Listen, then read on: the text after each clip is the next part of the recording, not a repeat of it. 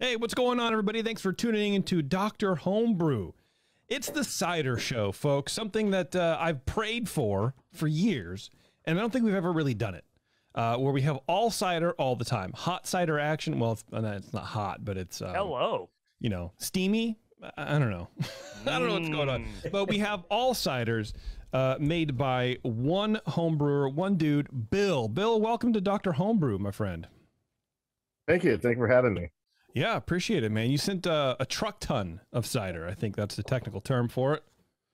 It's metric, though. I don't know the conversion. Yeah, well, we can't really know for sure. You know, I don't have a cider kiss. That's like an abacus. What do we have? We have like five. Was it five, Bill? How many did you send? How many different? I sent four. I sent 4 New World ciders, and you know, one of the things I really wanted to see is you guys tell me which one's the best out of them. Because one of the problems, I do a lot of homebrew competitions, but what you can't do is submit a lot of times the same category and get, you know, so I only can submit one thing. So I want to know which one of mine is better, out of it. So that was kind of the idea. And the New World cider is a very basic thing. So it's really just about me changing small things in the process. I love this. I love the fine tuning. We're gonna help you fine tune it. Okay, I love it. And we don't know shit about cider, so Hirendu, you're back. Welcome back, my friend. Oh, thanks for having me back. Yay! Thank God you're here. Yeah, to help us, Shark, come up a little bit, please. You're going to help us, guide us. You're going to guide us. You're going to take us by the hand. You're going to light the torch and guide us through the tunnel that is cider, I think. Sort of like a Lord of the Rings kind. I'll try. Yeah. Where's your Cider Judge pin, Hirendu? You're not wearing it right now. I'm not wearing any of my pins today. Oh, he's gonna be our guide on the jungle cruise of cider. That's right. I made mead judge thanks in part to Hirendu and his wonderful class. But I'm waiting for him to do another cider class so I can get in that side of things too. So, or maybe if Dave Teckham offers that or somebody. But yeah, Cooper, you just really like working for free. Yeah, it's fun. You're broadening your CV so you can do more work than not get paid for it. Yeah. Well, I've done meads for a long time, but early in my judging career, I almost didn't want to take the mead judge exam because I didn't want to get stuck because there were so few mead judges for a long time. I didn't want to get stuck judging mead at every competition I went to. So I intentionally I told Dave Teckham, oh yeah, I'll take your exam. And then I didn't do it. Didn't study it. I'll do your exam, David. And then Hirendu comes up. He's like, you're taking this exam, Brian. But doesn't everyone just want to judge meads all the time? I mean, that's like, even people who are not mead judges, they always say, I want to judge mead. I want to judge mead. They are nice to judge. And yeah, I got to judge a best of show at NHC one time, and that was a blast. I did that with Dennis Mitchell, and we, so wow. I pretty well. I mean, I did know meads, and I felt confident working with him, and that we did the entrance right there. But yeah, it is fun judging meads for sure. Yeah, but I guess. Now I don't know. So, I mean, you got like, how many meads do you have in a flight typically? I don't know why we're talking about meads. It's a cider show, but yeah, let's just do it. Well, you should know that Bill also does awesome meads. So okay, well then it's relevant. Meads. All right, I love stumbling into relevancy. He just won some medals at Mayfair, right? With your meads, Bill. Congratulations. Yeah, I won a couple ciders and mead medals at Mayfair. Nice job, Bill. Well done. Good work, man. Good work. Well, look, let's jump into cider making. But before we do, of course, we want to thank our sponsor of this show, 5 Star Chemicals. You can go to 5starchemicals.com right now and learn about the best way to clean and sanitize your homebrewing equipment, which is using 5 Star Chemicals. PBW, Star San, get the Sandy Clean if you want. Got a whole bunch of products on the market to look forward to using in your brewery. And if you want a discount on PBW, or if you want to test out products from 5 Star before they're even on the market, join the 5 Star Homebrew Club program. It's a brand new thing they got going on. They got a Homebrew Club program. It's easy and it's free. Join the 5 Star Homebrew Club program now at 5starchemicals.com. You sign up, you get a little email every now and then you get a little discount here and there. They float you a couple things. Hey, try this out, try this out, try this out. You give them feedback. It's a win-win. I think I need to get our officership to sign up for that. I mentioned it a long time ago, and then I don't think we ever did it. But I think it does sound like a good thing. I'm Yeah, gonna text our president right now. Stand by. Monthly educational seminars, free stuff, whole bunch of stuff. So check it out. 5-Star Chemicals. Thank you, 5-Star, for supporting this show. I appreciate it. All right. Bill, you look like, I'm looking at your Zoom background, you look like you have a couple small fermenters behind you. What? Where are you? Are you a professional brewer, or are you just like taking over a tap room? Oh, this is one of those just blurry Zoom backgrounds I have in here. Mainly so you don't see how messy my office really is. Dude, it's at the proper scale where you could just be at a brewery and then you just blurted out the actual background. So okay. Yeah, and no, JP, that's not an actual tree behind me either. So just I know. You're at the wrong angle, Cooper. That's what unless you're in Australia and it's fall there. Yeah, you're at the wrong angle. Bill's at the right angle. All right, Bill. Well, how long have you been making cider, man? I've been making ciders for about 10 years, but mainly I always considered myself a brewer. Started doing ciders and meads because my wife doesn't like beer. So, and occasionally I would, make a couple for her, but still made a lot of beer. When I did competitions, I would submit to our local competition, and normally I would do well with the ciders and meads because they age better. Typically, I just submit the beer I had, which was 2 months old, and never really did very good at it. With COVID, I started doing a lot more meads and ciders because no one was coming over drinking my beer, and started doing a lot more experimenting with it and just really enjoying the process of doing it. And last year, I went heavy into the homebrewing competition circuits, and this year again, just trying to perfect the recipes and just trying different things. Okay, so you're one of the people who, like me, who took up a new hobby, a new skill in the lockdown and the COVID, and you're turning it to basically just making more alcohol, which I appreciate. I went to like making bread, but you're on the alcohol path, and I appreciate that.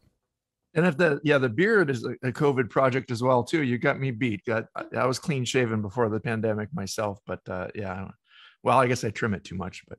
Well, the wife signed off on it, so that was the important part. Yeah, same here. The wife signs off, you're good. Well, yeah, and you have to, because she's the one who looks at you. That's what I tell my wife. I'm like, if you don't like my face hair, if my beard's too long, just tell me. She goes, I don't care. You like it. I'm like, yeah, but I don't look at myself. You have to look at me. Well, I'm also a big guy, and it hides my 5 chins. Ah. Oh, it's not necessarily that bad, but. Well, look, man, pandemic has hurt us in different ways. You know what I mean?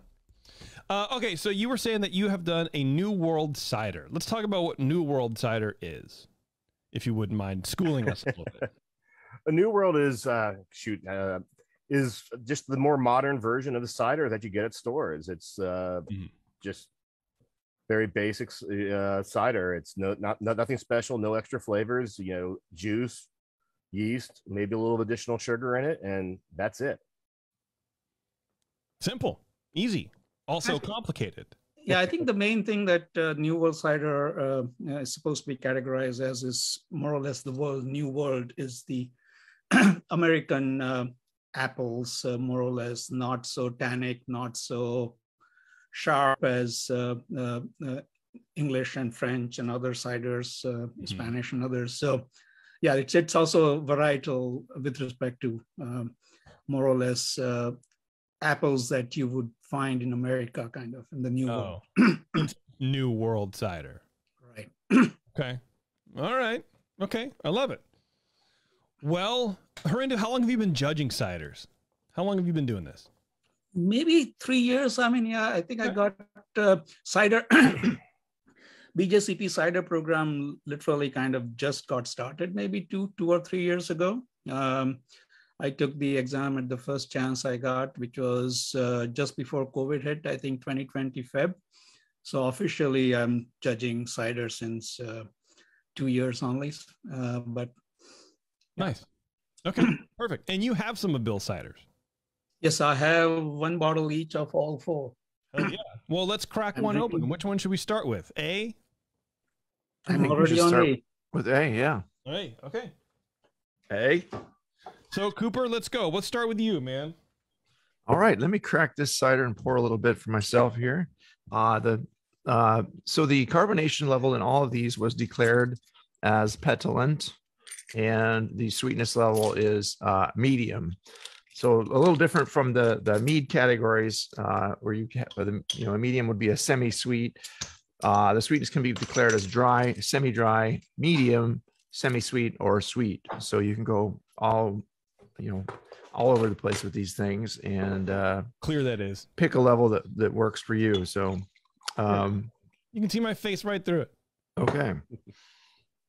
And this cider, it's a nice medium gold color with a brilliant clarity. Pours a medium white head that rises up upon pouring and diminishes very quickly after, as expected. I don't know. You're not really supposed to come in on head retention or anything like that. It doesn't really have that, but it's a cider. So I do see many little pinpoint bubbles rising throughout.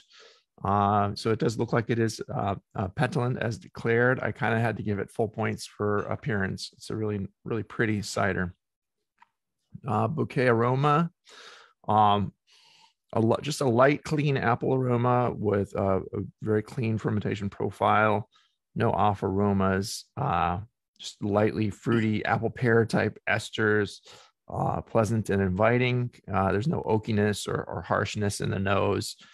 Just a good level of apple, kind of medium low, and not getting a whole lot else, but it smells fresh and clean. Getting into the flavor. Pleasing, lightly sweet apple up front. The acidity level seems medium low, and it's not fighting with the fruit, rather just accenting it. It is somewhat persistent, but I like that. I would say medium sweetness is right for this. It does taste medium, lingers on the tongue for a bit and then recedes, but not to dry. It has a lingering clean apple, faint tannins, and yes, a light petulance to it to drive a little bit of those flavors, but not crazy. Not woohoo! Yeah. Okay. I've always said petulant. Petulant, yeah. And I don't think that's it. I think I was wrong. I think I've been wrong before. Well, there's petulance, like a petulant child who, right. We might have one of those around here now. But, yeah, you never know. Yeah. I think that's a different word with a different spelling with a U in it or something. But that's anyway. Right. So light petulance drives a little bit of flavor there. The alcohol seems medium low. It's not really sharp or harsh at all. It's just really smooth, medium bodied and nice. I gave it 8 out of 10 for flavor. And anyway, so going on to overall impression, obviously very cleanly fermented New World cider, a pleasant balance of the various elements and no discernible flaws. As I continue to sip, I feel like I get just a touch more alcohol, like maybe a light bit of warming in the lower throat as it kind of warms up, but still pleasant and keeps me wanting another sip. I just like the way the fresh apple quality plays off the other elements there. It's quite fresh smelling and tasting. I really wouldn't change the apple blend here. I like the kind of rich color of this one. So I landed at a 41 on this one. I think it's excellent New World cider. All right, very good. Brian Shar, we'll go you, and then Hirendu will come back, clean up, and tell you guys why you're both wrong. Yeah, that's kind of a good judging sandwich there, because you have Brian and Hirendu knows some stuff about stuff, and I don't know shit. So that just kind of lets you get my nonsense out of the way before we get on to some real stuff. Sure. So, Bill, you've probably heard the show once or twice. I have to ask you, are you in a homebrew or a home cider club? Yeah, so I'm part of 2 homebrew clubs here in the Atlanta area, and I actually recently started a mead and cider club outside of that, which pulls members from both those clubs in, but also gets people who are not into the beer scene as much. And that's one of the things I wanted to do. I wanted to try more meads. I wanted to try more ciders from people, and I just had to start a group doing that. So that's really just your secret plan, to have people bring you mead and cider. That's a good plan. That's our plan. So this is your time to plug your mead and cider club. What's it called, and how would people find out about it? It's Mead and Ciders, Makers and Tasters, and it's North Georgia area is what it's called. It's a Facebook group. Nice. Yeah. And what's that called again? Mead and cider makers and tasters. So okay. I even, even if people aren't making it, I want people who are interested in it. They'll buy commercial stuff, bring it too, which is good. If they travel, it's great. I get some other meads I haven't had before. Nice. So, and we've been real lucky. Peach State was here, and I got someone brought all the leftover meads from Peach State and ciders from there, and also I got a whole bunch of from Domer's Cup from Savannah for meads and things too. Wow. So we've been going through those as a group and just learning about it, and some wonderful ones in there, some where I've competed in, and I'm like, how did this one not beat me on things, and I'm also in the process of setting up a homebrew competition here in North Georgia. It's not going to do meads and ciders our first run because we're trying to keep it simple.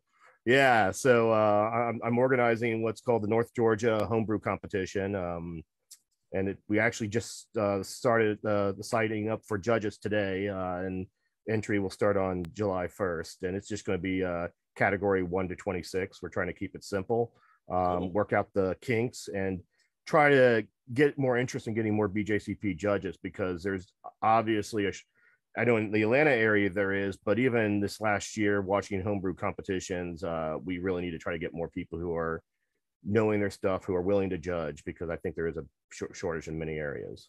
You got a website for that comp? Yeah, it's northgahomebrew.com. Cool. Very good. You hear that, everybody? If you're in the area, sign up. Yeah. Or I guess if you're not, you just ship your entries. All right, Char, let's go. All right. Because nothing's better than shipping something perishable to Georgia at the end of June. It's not going to get hot or anything on the way. Hey, man. That's not what the South is like in the summer. Yeah. I spent a lot of my youth in Tennessee, Bill. So that's kind of, I know that honestly, but that's just kind of the way it is.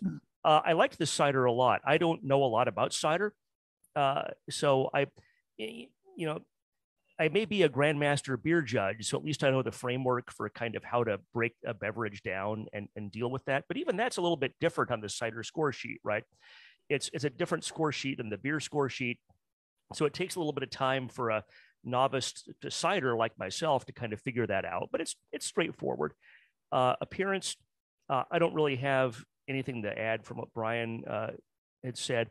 It did have that low petulant carbonation. It's visible to the eye and visible to eye and tongue.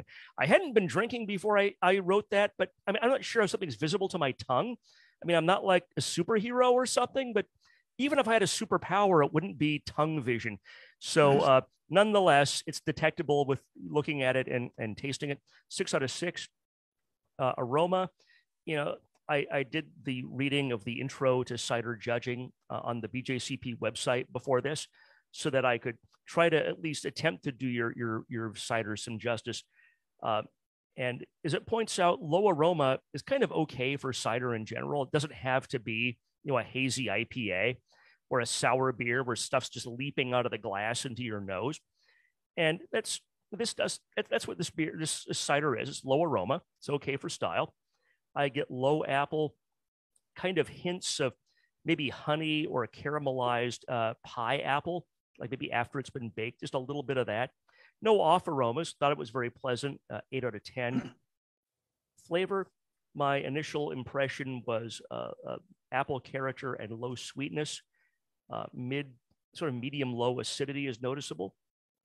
There is a slight tannin / astringent to balance. Body is medium, no warming. Finish is fairly quick and fairly smooth. So nothing bad about it, and a lot of things that I thought were good about it. So 18 out of 24. Overall impression, I gave it a 7 out of 10 for a total of 39. Overall, I like this cider very much. I didn't notice off flavors or off aromas. It's very easy to drink, and it might be a little too easy to drink because by the time I finished all 4 of these, I didn't feel like I was tipsy. And then I stood up and I'm like, I think I should have some dinner now. I think I'm a little tipsy.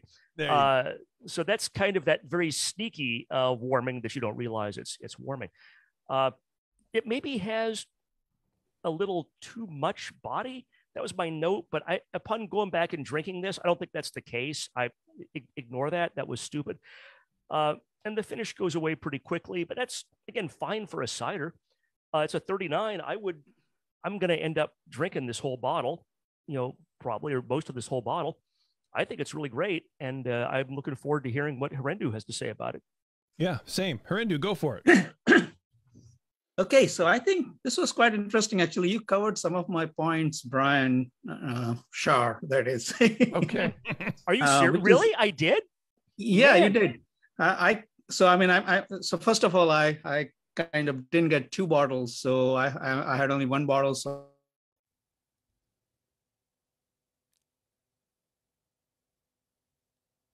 we lost Hirendu. He's frozen. We'll wait for him to come back. Yeah. We can take this out in post. Sure. Okay. He's back. That would have been some of the best feedback I would have ever had. He went mute. Yeah, he loved it so much. Think about it. So I was going to change my. You start from the top, Hirendu. You froze right when you started talking. Oh my God. Okay. Am I good now? You're good now. Okay. Sorry about that. So as I was telling, that Brian Shar kind of covered a couple of main points that I was going to say.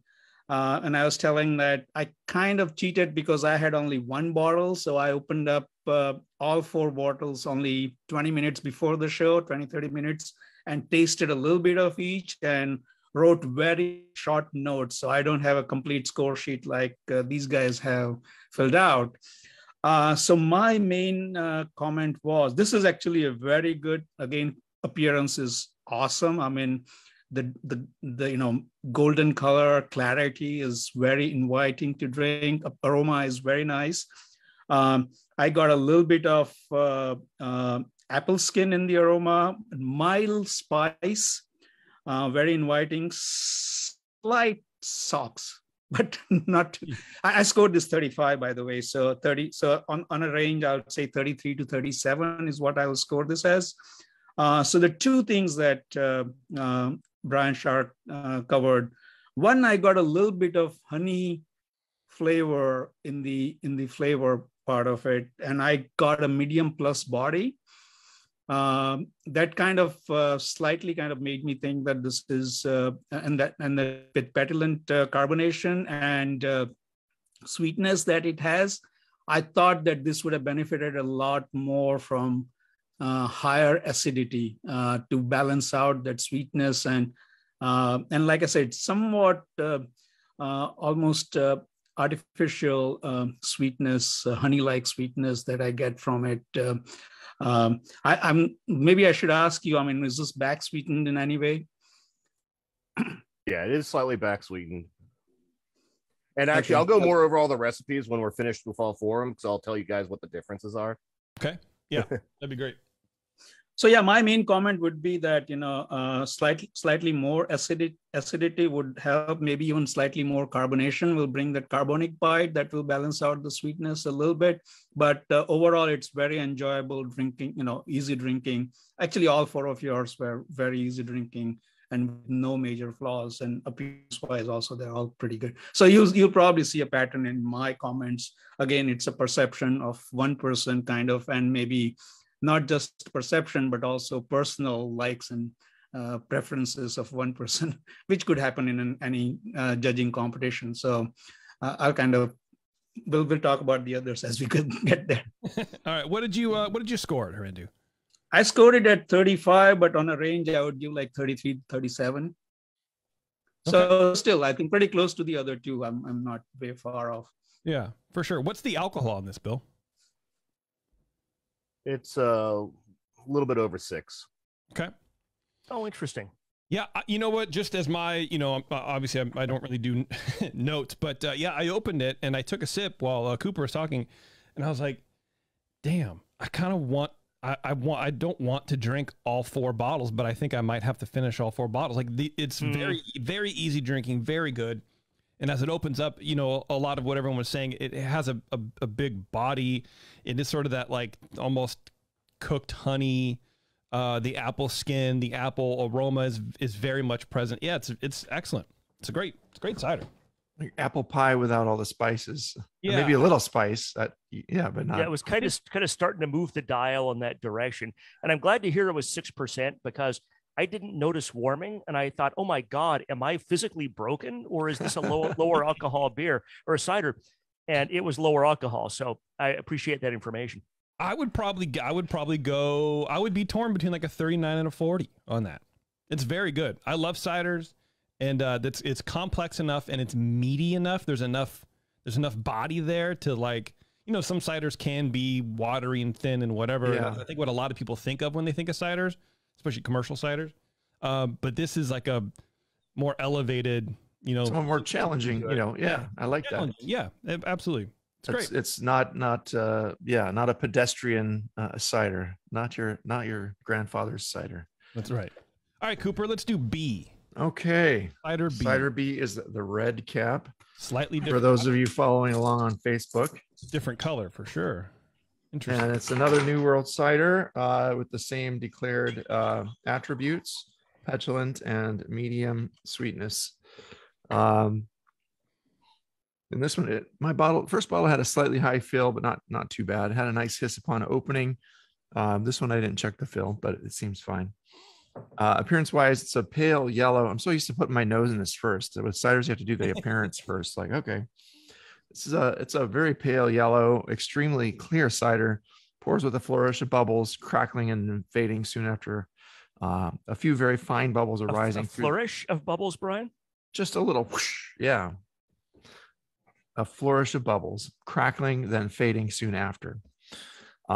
It continues to have a few very fine bubbles rising through the glass, meets the petulant description, 6 out of 6 for appearance. In the nose, it's got a lightly appley quality. I'm kind of digging to get the character. It's a bit light overall to me. Very clean fermentation though. The yeast profile, that kind of, it's just a clean yeast profile, not a super characterful yeast coming in. Still, it's maybe slightly duller in some ways, but it's still inviting and smells like something I'll want to drink that might be refreshing. Getting into the flavor. This one to me comes across as semi-dry in the finish. There's not a whole lot of sweetness here. It's a light, clean apple, like a tasty and not very challenging eating variety, just a red delicious or something. This is okay for the style. It doesn't have to be a super, it will tend to lean towards maybe less characterful apples than, of course, like we said, an English cider or a French cider. So that's okay for style. It's not really a negative comment. It's just kind of okay. You can use a different variety of apples, different blend in each cider you make. And, when you're making a new world cider, you can blend in something a little more interesting to give it a little bit of an edge if you want to have it stand out in one way or another. But yeah, that'd be interesting to know what the apple is in this one in particular, or apples. Alcohol is light, unassuming. I would say it's almost bordering on kind of watery, but not super watery. It's kind of a medium light finish. There's a faintly tart acidity with a low tannin to offer a bit of balance. If you went crazy with any of those, I think would throw this way off balance because there's not a whole lot else there. It's nice that it doesn't overpower the balance of that just light, faint apple note. So that stays and stays throughout pretty much. You still get apple in the aftertaste, nice little clean note. It's a light bodied and refreshing cider, but maybe a little bit muted to me. As it warms, you get a little more character out of it. Overall, it's a clean cider, leaning more toward the lighter and drier, slightly less acidic end of the style. It's amazingly light and delicate with no flaws. I mean, if you did have any flaws, they'd be standing out like a sore thumb in this one. But just not as much as hope to kind of keep my attention as well as I might like. Just a bit more sweetness could perk it up, and a little bit of acid increased, but don't go crazy with those because again, the apple character is really, really light. You could kind of play with varieties and increase that a little bit. But again, don't go too wild adjusting these things. It's pretty nice where it is. Could also use, even get away with a hint more alcohol there. I don't know if this one's lighter than the last one or not, but it might get you up to that kind of medium body that I would desire for the style here. Maybe, or declare it as a drier cider, do, semi-dry. It could be pushing a little bit towards the medium. It's I don't know, it's hard to say, but by the numbers, it might be medium, but to me, I'm perceiving it as a little lighter than that. So I did give it a 36 overall. I think it's a very, high end to very good, generally within the style you want, just a little, not really flaws or anything, but just kind of some balance issues or things you could do to maybe make it just a little bit better. So I hope that helps. And I'll move on to Brian Shar. All right, Shar, let's do it. All right. Yeah, I largely echo what Cooper said. Appearance for this one, very pale gold, almost straw, crystal clear. There's a noticeable, it's faded because I poured this like an hour ago and it's come up to room temperature or closer to room temperature. But there was a noticeable low head and noticeable carbonation that went, I think, to my mind, well beyond petulant. So I knocked off a point for that, gave it 5 out of 6. The aroma is really where I don't have anything to add to what Cooper said. It was very low in general, and I had a hard time getting much of anything out of it. I wondered for a second if I had COVID because I couldn't really smell much of anything. And thankfully then I smelled something and thought, oh God, no COVID for me. No, there's no off aromas. It's a low apple aroma. I gave it a 7 out of 10. Low is fine, and what was there was good. Flavor, my initial impression was low apple and then a little bit of lemon flavor, not tartness, but like a lemon, like a citrus flavor, but without the sour. There was some medium low acidity. Sweetness was in the background. I think the acidity is a little bit more toward the balance, a little bit more toward the acidity in this one. No warming, low body. The aftertaste I thought was a little sharp, but nothing off or bad. It just seemed it wasn't quite as smooth as the A cider. So I gave it 14 for flavor. Overall impression, 6 out of 10 for a total of 32, which is still very good. It's a very easy drinking cider that I enjoyed, but that lemon citrus kind of struck me as a little bit out of place, and I wanted just a little bit more in terms of aroma. So that was my 2 cents. Okay, gotcha. I follow that. Hirendu, set the boy straight. All right, and I hope my connection stays stable. Me too. So this is actually quite interesting. I kind of agree that, this, as far as appearance, it is, again, nice, clear, petulant bubbles, very inviting. It definitely is closer to the straw color, kind of, compared to the first one, which was more of a golden color. I did get aroma, by the way. Floral, slightly tannic aroma, even a light alcohol in the back. I got little spice, like cinnamon-like spice in the aroma, which was quite interesting. Flavor-wise, I thought this was a little more balanced than the previous one, given it has a little more tannic and a little more acidic notes to it. So again, like personal preferences, I kind of like the sweetness to be balanced by acidity somewhat, even in a novel cider. So exactly what Brian Shar said, like it was a little sharp, but for me, it makes it more pleasant overall because it kind of takes that sweetness away a little bit.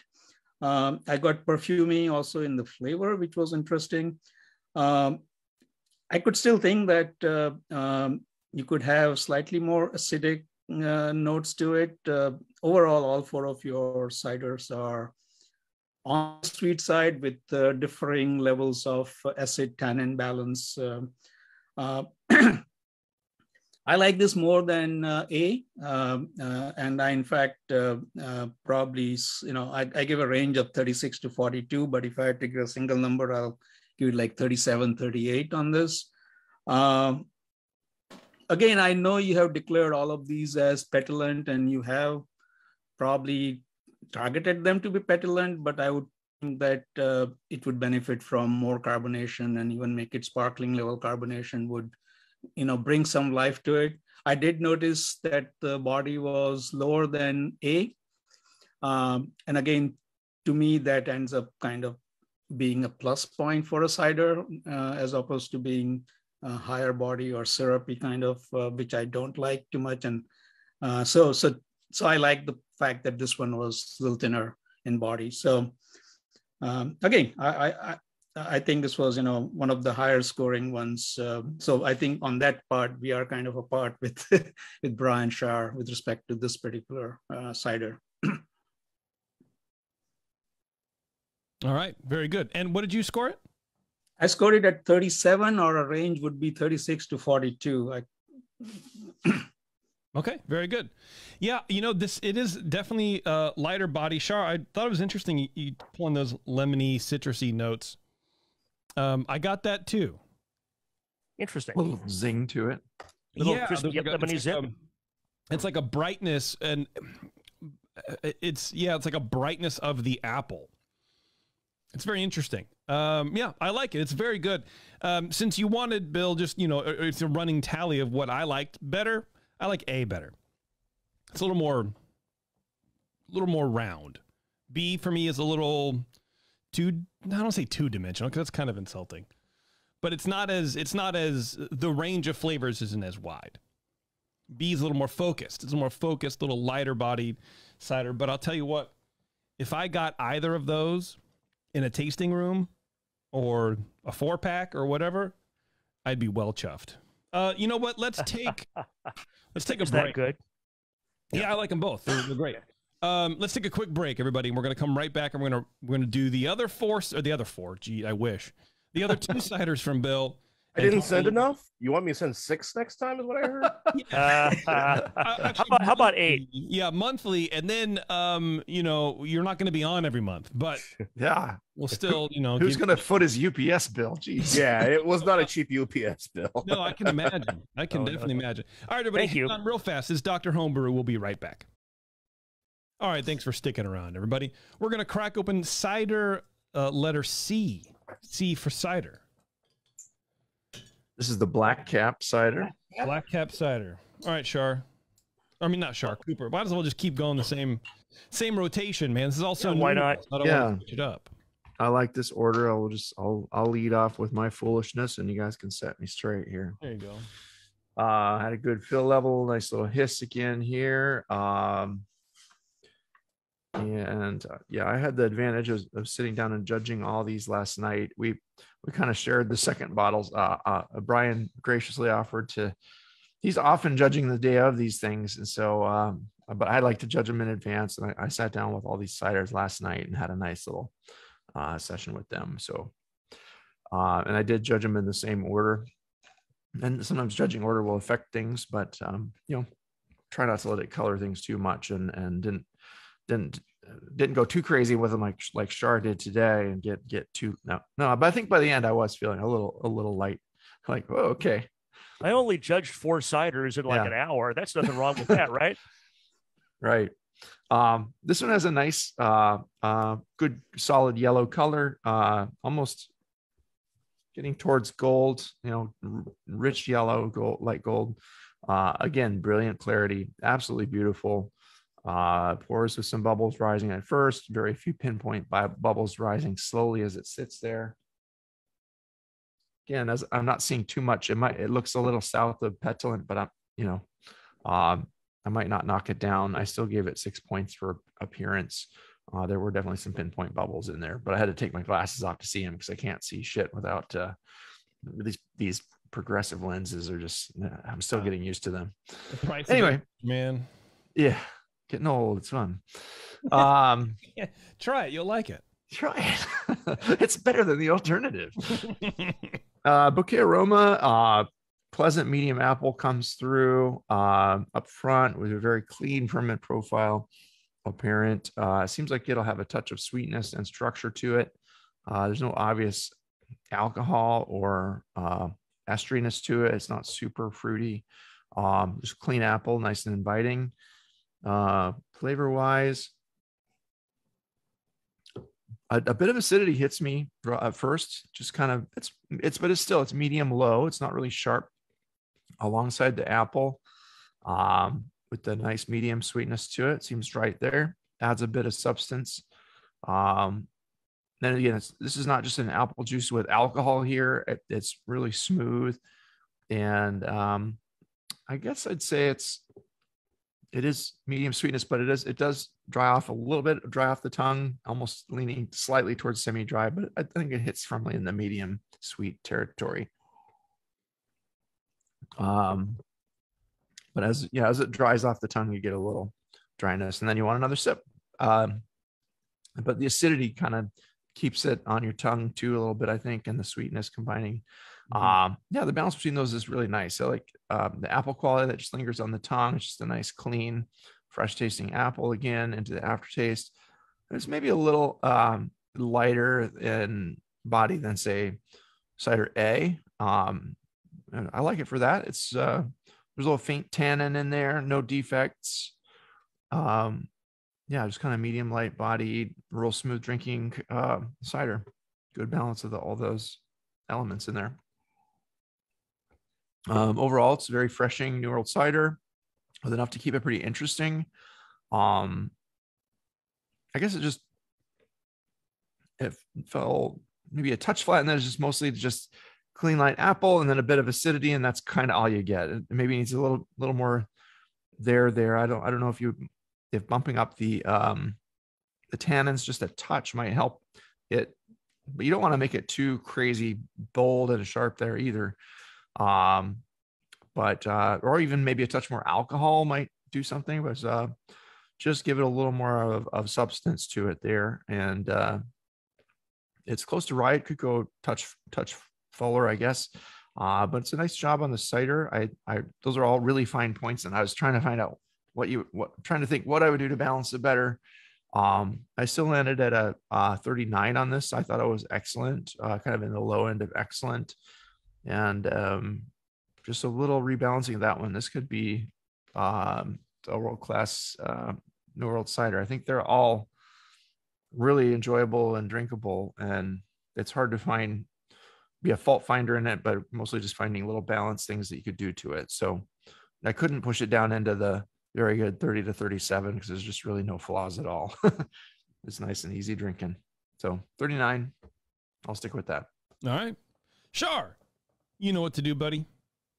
Ask me in a homebrew club again. That's right. Bill, are you in a homebrew club? No, we're not going down that path. I like this cider. Appearance 6 out of 6. It's light gold, crystal clear, low carbonation, right where it's supposed to be. Bouquet and aroma, a little bit like the previous one. I thought the overall aroma was very low. I got a low apple aroma, sort of a low wine-like character, but there's no off aromas. There's nothing bad about this at all. That's 7 out of 10 for the aroma. Flavor. Initially, the flavor is low apple, followed by medium acidity and medium low sweetness, almost a balance. The acidity is dominant through a long finish, but not dominant in the sense that it blocks everything else out. It's just, to me, it's balanced a little toward acidity. Low carbonation, low body, 16 out of 24. Overall impression 6 for a total of 35. I really enjoyed this cider. It's balanced. When I say it's balanced toward acid, doesn't mean that it's ripping your face off like a Cantillon. It means if you're talking about, the needle is at 0 and it's going a little bit toward acid, that's where you're at. So it's the balance is a little toward acid. That's all I'm saying. There a little bit more complexity might be welcome, but again, I'm going to continue drinking this as Hirendu talks about it. So that means it's good enough for me to keep drinking. So it's pretty good. Need some pH strips here. It's not a bad idea. All right. Hirendu. All right. So for me, I think first with the appearance, again, beautiful appearance, a little more darker than the second one, but not as golden darker as the first one. On the aroma, I got a little bit of hay and earthiness kind of. And actually, I think neither of you got this. And I'm kind of also on the flavor and in aroma, but I get slight dank, almost like a ripe fruit, almost jackfruit kind of aroma. And then when I get into flavor, I get more of it kind of, maybe once I'm already biased with my aromatics. So I get like tropical fruity apricot, almost peach kind of flavor in that,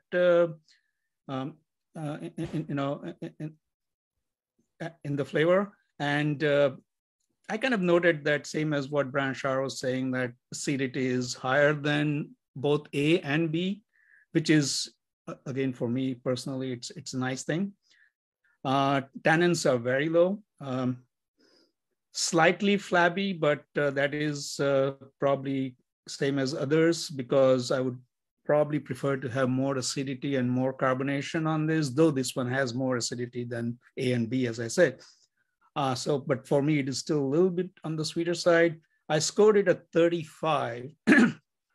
And the main thing I would say is that I kind of feel that the flavor has a little bit of artificial fruitiness to it. And I don't know where that comes from. Maybe Bill will tell us the secret, if there is. And then again, overall, I think that more carbonation and more acidity would probably help this a little more, but it is definitely more acidic than both the previous ones. Overall, I think it's again, all of your ciders are very enjoyable, drinkable, quaffable on any given day, on a hot summer day especially. So not to take anything away from that, just like nitpicking minor things to. I recommend cider B for the hottest summer days. That would be the right one for that. Cider A is probably more of a spring cider.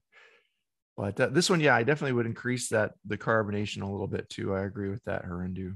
And I don't know, I would personally maybe back off the acidity a little bit and increase the carbonation, because that's going to increase the impression of acid. Just my impression. Yeah, I think carbonic bite from CO2 does the same thing as fruit acidity. What do you get, JP? You get that dank tropical? I didn't really get that.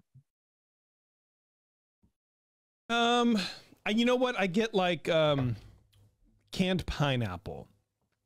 That's the tropical that I get. And, canned, not in a bad way, but, sometimes canned pineapple is sort of, it's not, the acidity of the pineapple's gone and the sweetness of the pineapple sort of accentuated and sort of like a 1 or 2 dimensional flavor, right? That's the pineapple, that's the tropical that I get from that, in combination with the different apple. I think that probably is more accurate than whatever I was trying to say. I think now that you said it, I kind of get that more. Ding, ding, ding, ding, ding, ding. Hey man, you're welcome. It's almost, I feel like I can like decide or see the color of the apple in my brain. Like for me, like the meat of the apple for this one is like sometimes it's like a yellow skin. It's not like pure white. It's like a little, I don't know. Oh, Hirendu, did you give it a score? Yeah, I did give it a 35, range of 33 to 37. Yeah. Yeah, you're close with Brian there. But we're not far off. In a competition, we'd be just fine and we would sort this out. I like this one a lot as well. But yeah, I think the guys are right. It needs a little fine tune. It needs to just be elevated a little, clean up a little bit on the palate. It's a little sweet. It kind of hangs a little bit. But those darker apple flavors are on all your ciders. Maybe not B, because didn't really have those darker apple flavors, but a little bit. Your flavors for your apples are so round. There's a lot of focus there. I like that. It's very good. It's very hard to do. I've made cider one time and it was a challenge, but all right, let's do the last one. Oh, I like them round. I like round apple. Round apples are the best kind. Cider D. Okay, here we go. Green cap cider. Are we ready?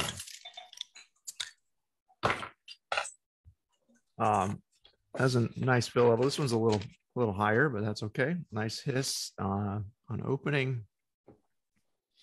All these had a nice hiss, but then sometimes when you poured some of them, it's like it just goes whoosh and gone, and then like you see just tiny bubbles. Might need to get one of those glasses that has the etching in the bottom to enjoy these properly, so that it nucleates on those. Yeah. So again, that head just comes up, fades down, lightish yellow, and again brilliantly clear. Whatever you're using for fining on these, if anything, or just aging, I want to know so I can make a cider like this sometime. Carbonation level does appear petulant, does have some little bubbles rising. Just pinpoint. Maybe should be a bit more. They're kind of stopping at times as well as it sat there. But 5 out of 6 for appearance. It's just the only one I did that to, just because like the bubbles stopped rising. I don't know. It's not petulant. Take a point off. Sorry. Bouquet aroma. In this one, I'm getting kind of a bruised fruit quality, medium low, somewhat mealy apple expression, low but clean yeast expression, a little more characterful than some New World ciders. Just a touch white wine-like in character, and I felt like I got a bit of a diacetyl in this one, barely there, just slightly detectable, little light artificial butter. But I was kind of digging for some flavor, some aromas in this one to get at what it was. It's only faint, and it's not enough to offend anyone except maybe Doc, who has the most diacetyl sensitive nose I've ever met. But anyway, flavor wise, medium low apple with a semi-sweet finish and a slightly odd impression. Getting other fruit here a lot, like faint banana-like coming in. Not rotten fruit, but like bruised fruit, bruised apple skin, apricot-like. There's some other stuff in here that's just some of the fruit expression. There's a lot more esters in here than the other ciders. The acidity is medium low with a medium low tannins to balance. A bit of that odd fruitiness just lingers into the aftertaste. Carbonation wise, it's almost still, but it leaves a faint impression of some light little bubbliness.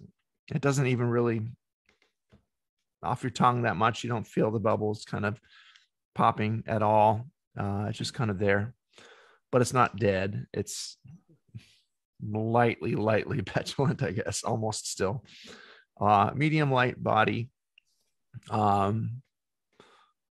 So yeah, overall, it's a fairly clean drinking cider, just a bit less fresh tasting apple note, and therefore a bit less smoothly drinkable than hoped.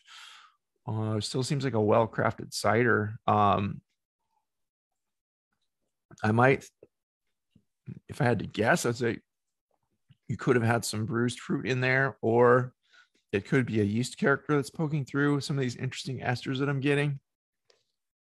Try different yeast, maybe a bit less characterful, and or just kicks off a bit less of A, the odd fruit characters, and B, any diacetyl will clean that up as well. But I'm struggling with that. It's not screaming artificial butter to me now. When I tasted it last night, I felt like I got it. When I first tasted it and smelled it today, I felt like I got it just a tiny touch.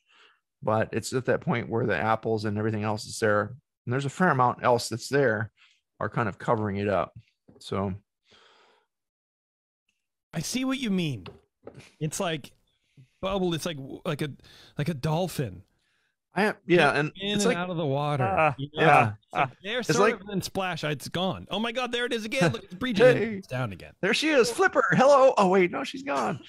I don't think that's really what it is, but I think there are a couple flavors there combining to present as that. Yeah, but it's what's called excitement. You should enjoy it. Excitement. Yes. So yeah, it's clean and it's a pretty cider. You definitely want to increase the carbonation level there, just a bit to give it right more of that tingly kind of maybe sharper going towards the more bright lemony side of things, or the crisp, fresh apple side of things. These are all pretty fine points. It's almost tastes like it's aged on like a wine barrel. Yeah, almost. Or like has a little something else getting loose in the fermentation, like more. I don't know. Hirendu can tell us more about the malolactic thing and all of that stuff. Yeah. But it's not expressing like tartly. It's it's more on the dull side and with a lot of interesting fruitiness to it. So again, fine points. I landed still in the kind of the middle point of very good character to me. I landed at a 34. I thought it was very drinkable still. And what I'm getting, I'm still struggling to get at it. Maybe these guys will ping it on the head like the other one. So I'll let Brian and Hirendu have their say here, and JP, of course. I already did. Go, Shark. Go for it. All right. So this is cider D. Appearance 6 out of 6. Color is light gold, crystal clear, very low carbonation.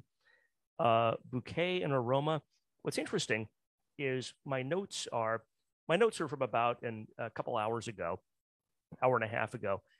Low apple, low oak / vanilla, no off aromas, but I can't get the oak now.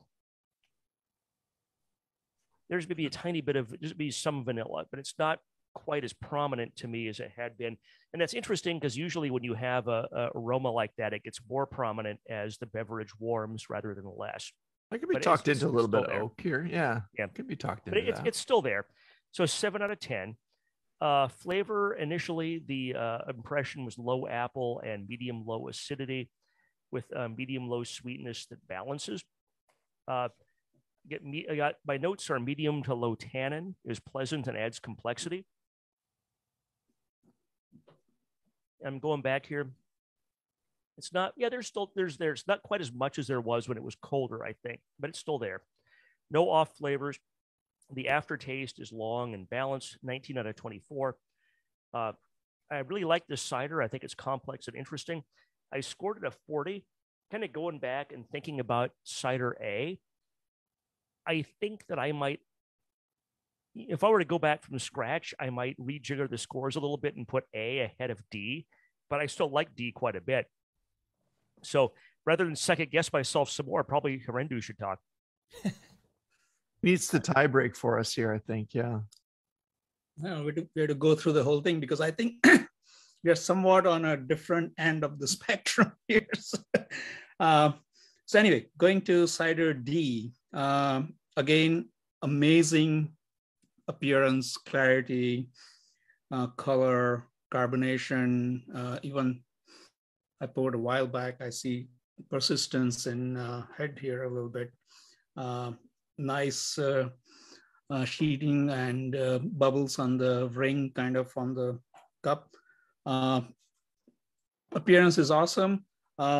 Going to the aromatics, I got a little bit of grassy, earthy, which is not a bad thing. I'm just saying that's what I got. It's not a negative thing. Now that you say it, that's something I was tasting and I wasn't thinking about.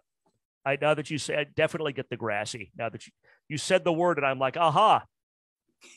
Yeah, and when I poured it initially, I don't get it anymore right now, but I did get a little bit of sulfur up front, and which is very common in ciders, especially when you pour it. That might again be something that Brian Cooper was saying, like bruised fruit or something. It's just a little kind of weird aromatics that right now I don't get it anymore because I think it dissipates pretty quickly. Like an H2S, hydrogen sulfide. Yeah. Yeah, and I do get oak. I mean, it's really a very smooth, honestly, probably one of the best, most balanced, and I'm sorry if some of you scored it lower. I do get floral notes in the aroma as well as in the flavor. I get slight minty notes, like, very mild in the flavor, not in the aroma. I do not get the diacetyl as much as Brian Cooper is getting. but there is a little slickness to it. So I mean that could be it, but it's not offensive to me. I think it's not something that I would take points for. Very easy drinking. Maybe if anything that is negative about this would be that perfuminess and the flavor part of it, which is in a way kind of, could be balancing out the other stuff. So, and my score is 37. And again, my same comment would be more acidity and more carbonic bite would be nice to kind of make it, when you have that, it just livens up cider a lot. It makes it just alive, it just makes it refreshing, very easy, more drinkable than what it already is. So yeah, I know you call them all petulant, but why not make them sparkling? It's one of them. Okay, all right, that makes sense. Okay, wow, we did it. We went through. Bill, let's go through the cider. In case you didn't know by now, this is gonna be a long show. But we'll wrap up soon. Don't worry, guys. I'm gonna pour all 4 of them into little cups too. I got a sample set here. Yeah, I got them all right here. Bill, take us through your ciders, please. Well, before we do it, I just want to make sure everyone's on the same page. What was everyone's favorite thing? I think mine was A. Mine was A. Let me run through real fast. Mine score notwithstanding, mine was A.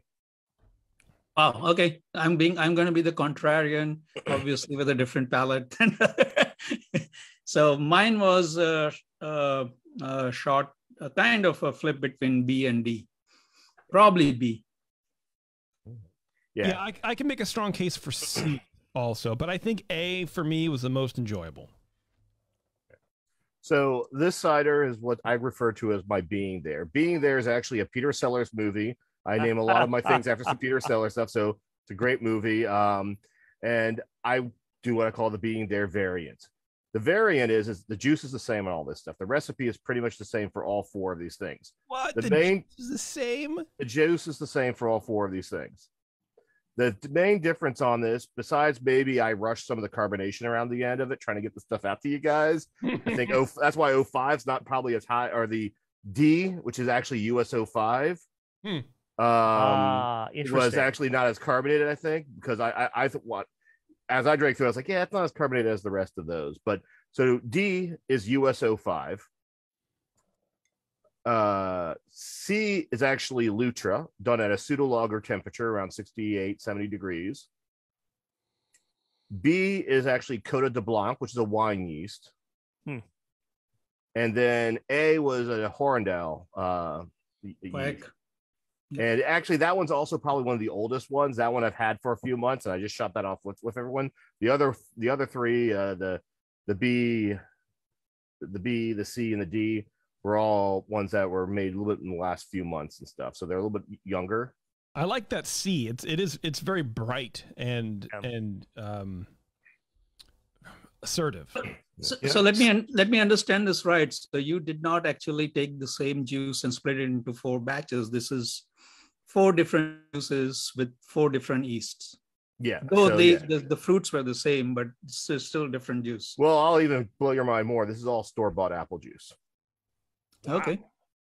That's Don't nice tell me to know. Costco. You can make really good cider with store-bought apple juice. What kind of Bill? What was brand? Before I get too far from this, what was the yeast on A? A was the Horendale. It's a Kvike yeast, also done at a lower temperature. So typically, I have a room in my house that just sits great at that 68 to 70 degree temperature, and so just doing that kind of pseudo lagering concept with it. Well, that's like the first Kvike thing I've had that I liked. Cool.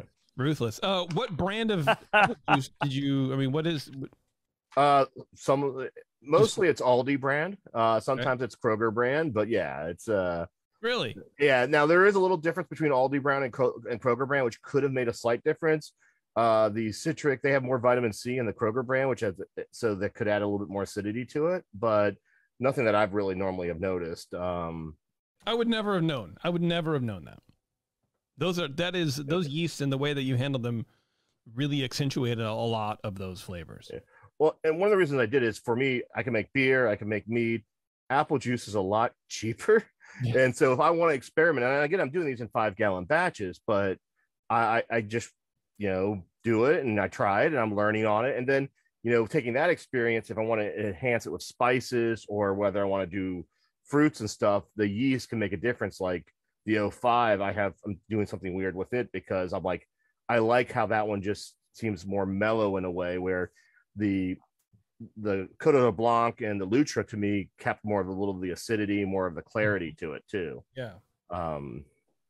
But I mean, I would like to still kind of point out, right? I mean, that even though it might be store-bought juice from the same. And we lost him. No, he's gone. Justin, he was going to say, I was going to ask you, Bill, which one is your favorite? You don't have to listen to us, but what do you like? I'm on, of course, I appreciate some of everything. But to me, I've always liked my Lutra one. This is actually my second batch of a Lutra one, which I served to you guys, but I've done one which was done pretty well. The Côte de Blanc I also like a lot. It kind of gives that more winey flavor to it. So it has a sharpness to it. Lutra is C, right? Is C, yes. And Côte de Blanc is B. Is B, yes. Yeah. I'm mixing C and D, and I really like it. And so to give you guys, Cooper's going to blend all of them together before we're done. I already did last night, and I have tasting notes for it. And this is my compare and contrast sheet that I did at the end of the night last night. And then I'll shut up, and we can get to that. Yeah, but that's okay. To give you guys an idea, like the Côte de Blanc got a 39 at Colorado State Fair, got a 39 at Mayfair. Jeez. Good. Let's see here. The 05 has only hit one competition, Hot and Humid, got a 38 there. Let's see. The Lutra one here has not actually gone anywhere yet. And of course, the Horendale has been all over the place in scores. All the way up back in February at a 42. A month later, got a 32.5. Normally stays in the 30s. Unfortunately, there was one that got a 29.5 on that one. But you never know what they've done with the bottles or anything else. So, that's the age makes a difference. To me, that Horendale one, I didn't think aged as well. So I was really surprised that you guys liked it as much as you did, that A one. Because to me, as it aged, it kind of, as I said, that one's one of the oldest ones of them, kind of had a weird flavor to it. Hirendu, what were you going to say before you dropped out? You were about to drop some knowledge on us. No, I was just going to say that, I mean, it's not quite accurate to say that these are same juice, because even though they were bought from the same store at different times, they could be different batches with different blends of apples and all that. So some of the differences, it's not all coming from yeast. It could be from the base juice itself, right? Yeah, I mean, and again, there are 100% juice things, but you're right. There could be some variations to it, but I know when I drink store-bought apple juice from the same store, bottle one typically tastes the same as bottle two does. I mean, there could be some different things in it.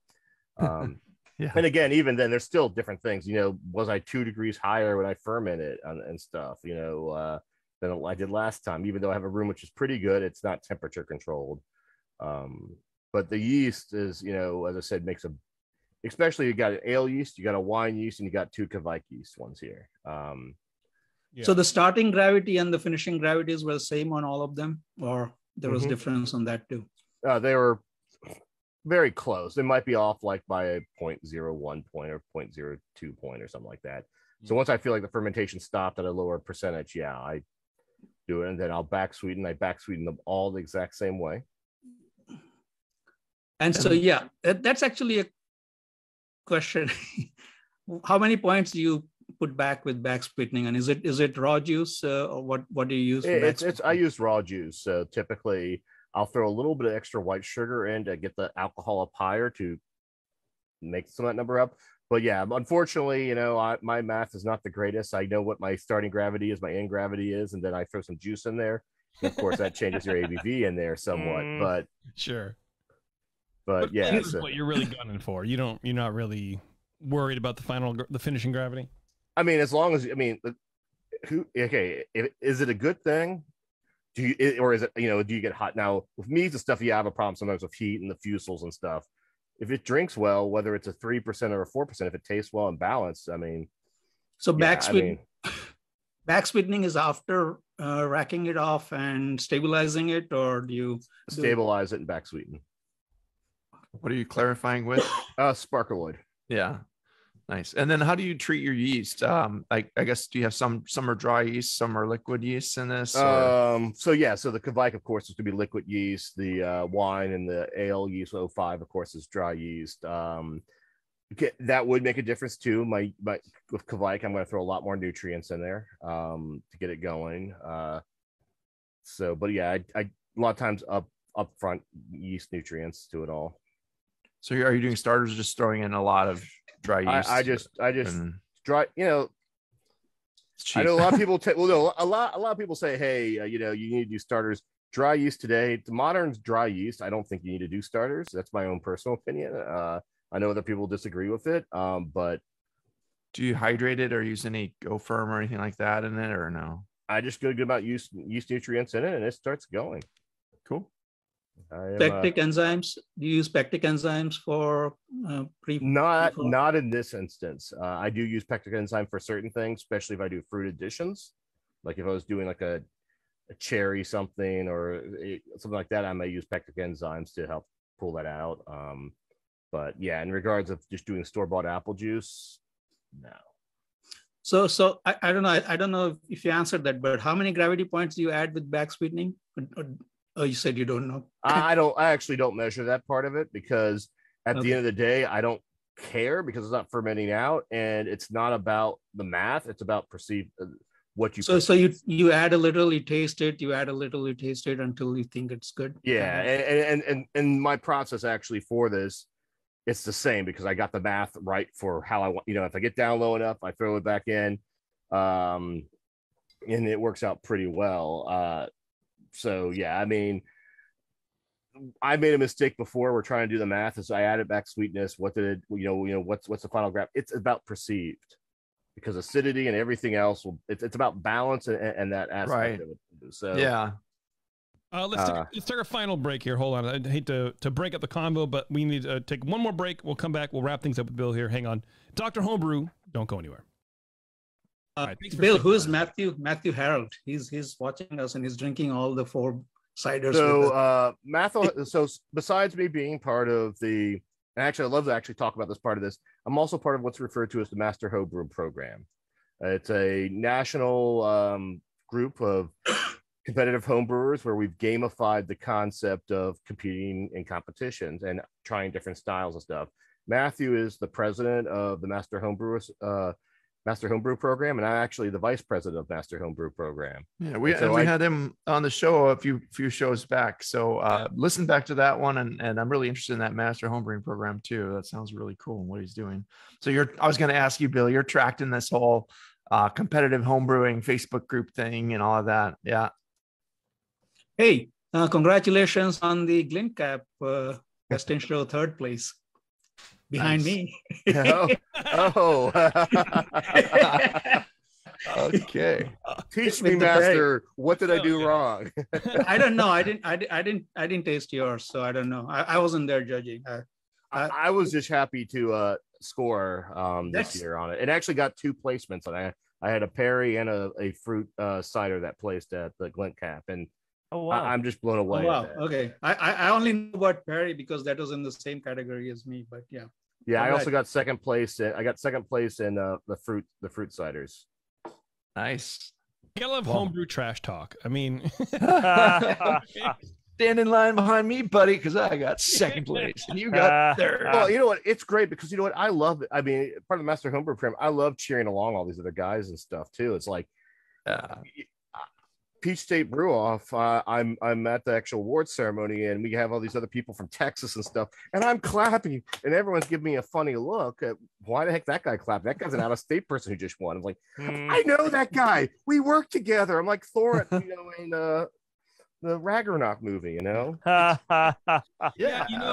it's funny because the craft brewers like to say, it's 99% asshole free or whatever, and I think for competition wise, whenever you go to like a GABF and you see these, brewers win, and there is still a little bit of competition there because they are competing for a market. And as much as everyone likes to like each other, their brands are still, there's some tension there. There's some stress there. With Homebrew, it's not. It's not there.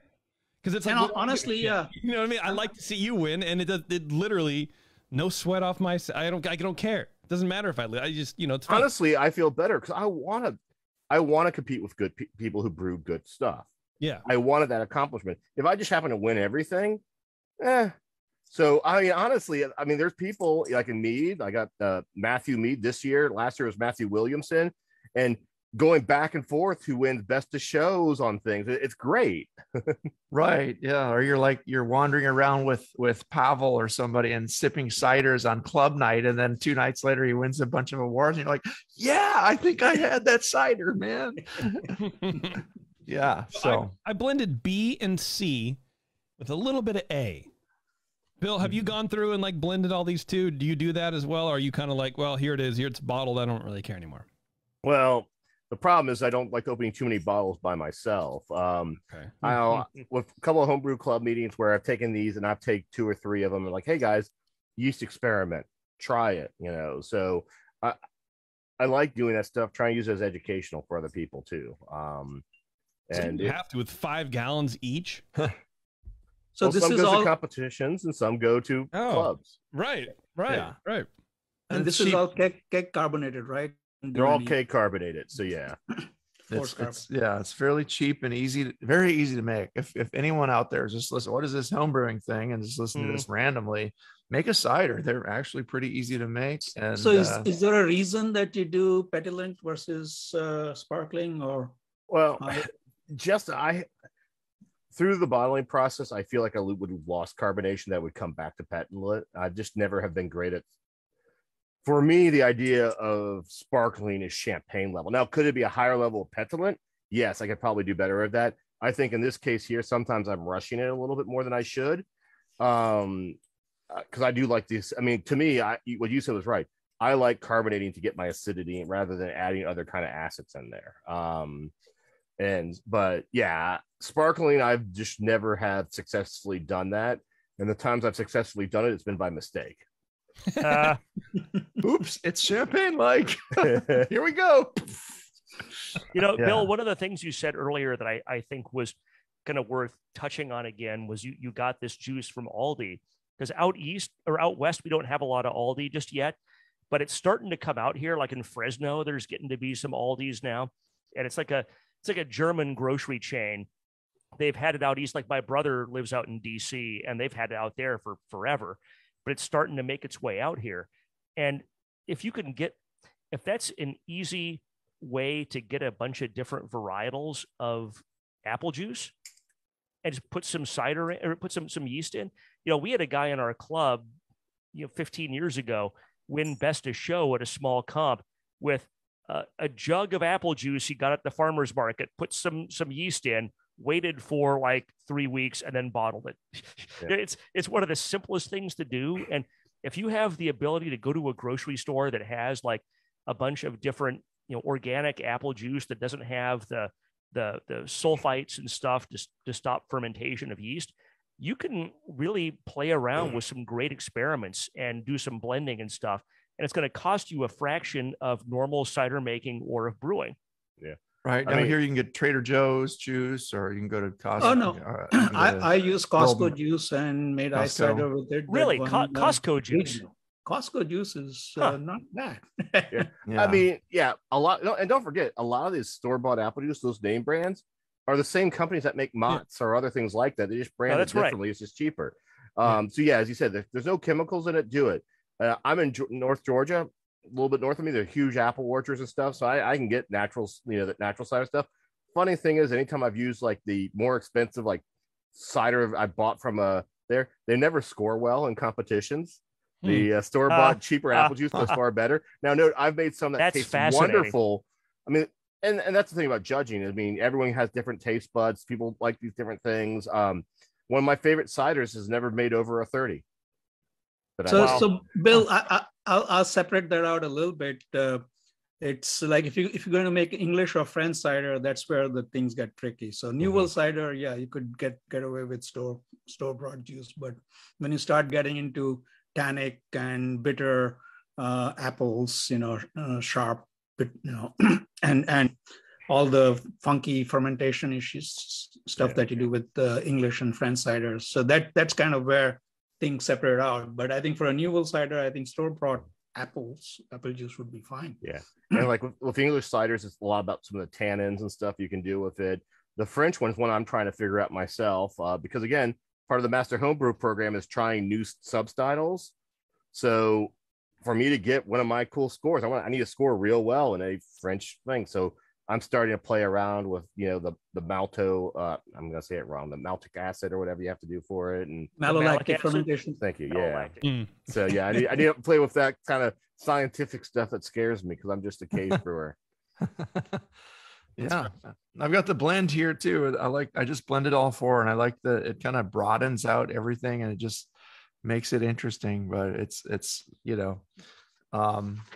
it kind of just smooths everything out, and it doesn't have, it has a little of the color of the A, and it doesn't have the odd fruitiness that I got in the D to me, but it just like smooths everything out, and just kind of everything's kind of medium, sweetness medium, everything. The aftertaste lingers really long, and it's just so much different stuff going on in there. No off flavors. It's a smooth drinker. It's the best of four worlds somehow. Best of four worlds. That's right. Yeah, that's cool, Bill. Hey man, I really appreciate you sharing this with us. I know we'll teach to send us all this stuff, and plus your time and everything. But it was fascinating. It was great to talk to you about it and to hear your process. I think we're all blown away that these were just store bought, and the yeast you picked out I think are really great. I think they each did something very, very unique with the apple character, and you could really take a lot away from that. Yeah. Yeah. I saw if I had these at a craft beer bar, I would order one of these, For sure. Absolutely. I would not be upset with any of them. I mean, even D, I didn't really like D that much, but I would still drink it. Like, yeah, okay. It's great. Yeah. And again, it's one of those things like one of the homebrew clubs I brought it to, I gave them the Cote de Blanc and the 05, and everyone liked the 05 better. And except for me, who I wanted the more acidity of the Cote de Blanc kind of thing, So, but they were like, man, it's like almost caramelly, appley flavor they got out of it, kind of thing is what they were saying. It had a lot of interesting flavors in it. I could see why someone was like, wow, that's a really flavorful cider. It's interesting. So no tropical fruits were added to basically it's apple juice. There's a little bit of white sugar that I've added to it to get the ABV up before I back sweeten it some, but beyond that. Do you take the apple juice and add water, or is it just straight up apple juice? 5 gallons of apple juice. It's 5 gallons of apple juice. Technically, I'll tell you guys a secret. It's 4 gallons of apple juice, a couple cups of white sugar, and back sweeten with 1 gallon of apple juice. Okay. Wow. That's what that recipe is. Wow. And anyone can make that kind of cider here. I mean, it metals too. I mean, and I just gave you one of my biggest secrets. Do you treat sugar? Do you treat the back sweetened juice with anything? No. Well, don't forget, it's already been stabilized. It's clean coming out of that bottle. Yeah. So it's clean out of that bottle. So you stabilize, which again already has some of the metabisulfite and potassium sorbates and all that stuff there in it. So yeah, you're not going to get anything from the clean bottles into that. Okay. Interesting. Cool. Well, very cool. Do we have anything left for Bill, or is that it? Are we done with Bill?